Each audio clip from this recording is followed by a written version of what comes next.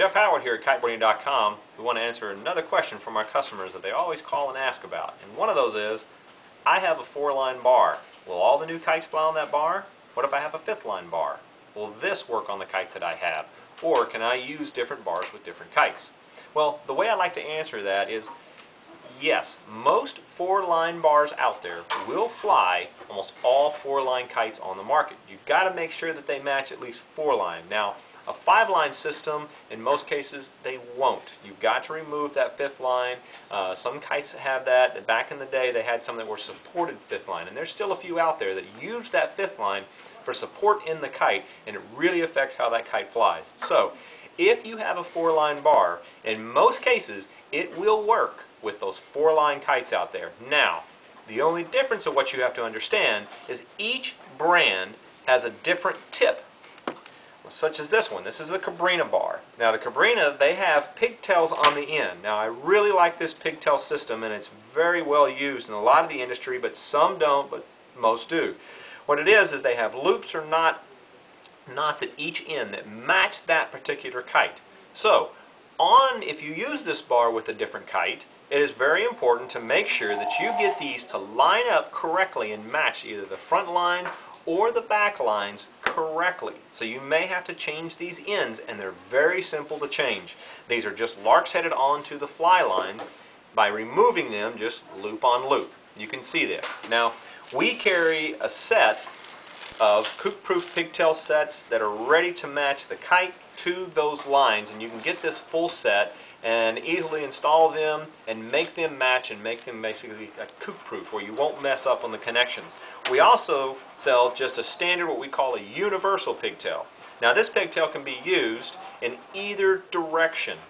So you can make them, you can hook this loop into the fly lines on this end, and it'll make you a loop, or you can hook the loop in and make you a knot. And you're going to make some adjustments on here and add knots to these. Now, some kites in the industry also, you may need to preset those pigtails differently. So if I'm matching a Cabrina bar to, let's say, an arrow rush kite or a slingshot kite, it may be different. So you got to make sure that when you first set that kite up and try it out, you got to make sure that you have full range of motion with that bar. When you push the bar away all the way to the end, the back line should go slack. When you pull in, you should be able to power that kite up. If you don't, then you may need to add some pigtails. If you let us know what you need in length, anything up to whatever you may need, 1 foot to 2 foot or even less. Sometimes the universal pigtails will get you away with that. You only need about 5-6 inches.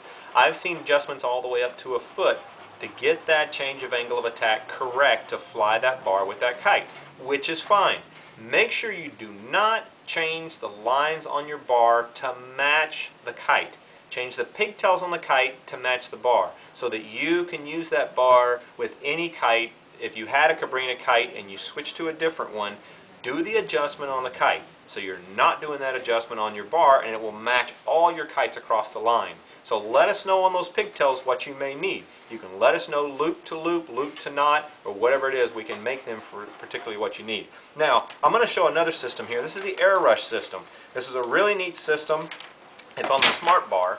Now, on the Smart Bar, it's really nice. They have their pigtails at the end as well. A nice thing about this is they have no sleeving. It's really nice and clean at the end of the fly lines. And you can change these pigtails out. As the pigtails are the part that wear. They get the sand on them, they get yanked on, they get pulled with sand in there, and they lock down tight, and these will wear out. I like this system because as they wear, all you're doing is replacing it with a pigtail. So it takes that wear and tear off these fly lines. These fly lines will last a long time. Because what will happen is at the end of those fly lines, this is on one of the F1 kites, and there's a couple different kites out there that do it this way as well. It's not horrible, but over wear and tear, once this sleeving wears right here, sleeving is there on the fly lines to reduce wear and tear on the most expensive part, which is that spectra. The spectra is what takes the load, but they cannot take the wear and tear. Spectra is very delicate at different times, so you've got to make sure you protect it. So they put the sleeving. The problem is, over time, the sand and everything wears this sleeving out and your spectra is poking through. What I recommend, if you have not cut through that spectra, all you've got to do is install a pigtail. If it's worn in here and the spectra is fine, Spectra on Spectra does not wear. So you want to make sure, get you a pigtail set and install it on there. I like this idea. This is the best idea. You replace these are the parts that wear and tear. So again, if you have something like this, get you a pigtail set. The long term, instead of having each one of these, to get this replaced coming into our shop, it's $5 a line to get re-sleeved and stitched. Why not just buy a set of pigtails that match the kite, and you'll never have to do that wear and tear problem or fix that again.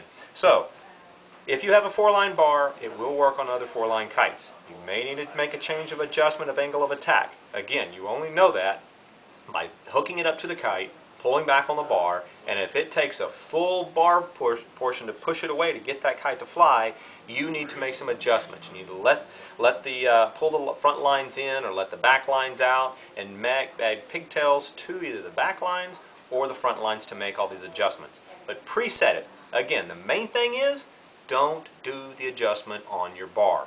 Do the adjustment by putting pigtails on your kite so the bar will work on the kite it was originally on and on the kite you're trying to adjust it to. That's Jeff Howard here at Kiteboarding.com to educate you so you have a great time on the water. You let us know if you have ever any questions about trying to fit anything to anything. We have all the guys down here with all the knowledge, and we can get you on the water.